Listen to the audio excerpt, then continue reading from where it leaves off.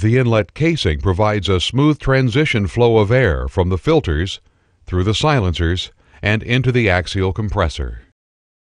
The inlet casing also provides access to the thrust bearing and the inlet journal bearing. Variable inlet guide vanes are located in the inlet casing directly in front of the first row of compressor blades. The vanes are used to regulate the amount of air entering the compressor. The circular operating ring actuates the guide vanes so that all vanes move in unison when opening or closing.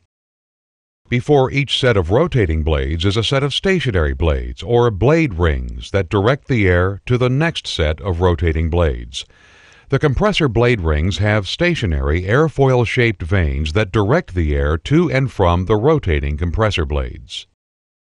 The rotating blades force the air into progressively smaller spaces as the air passes through the compressor. Heat of compression is generated in the air as it is passed through successive compressor stages.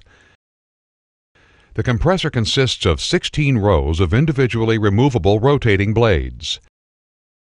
Each blade is locked in place by a dovetail arrangement at the base of the blade.